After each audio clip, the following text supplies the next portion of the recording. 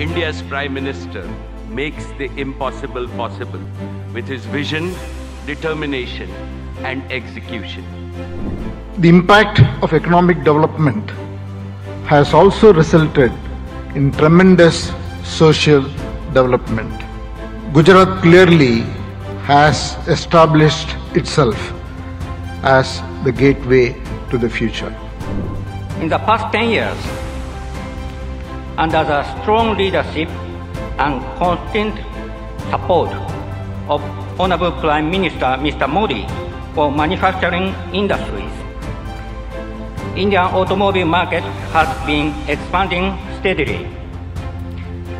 As a result, India has become the third largest automobile market in the world.